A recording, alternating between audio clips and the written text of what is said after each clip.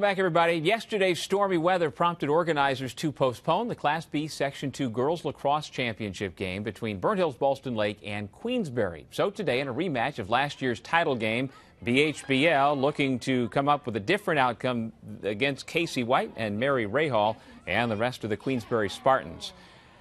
Burnt Hills Ballston Lake was in control, and not even a weather delay would slow them down. When play resumed, the Spartans in Garnet closed it out 14-11, your final score.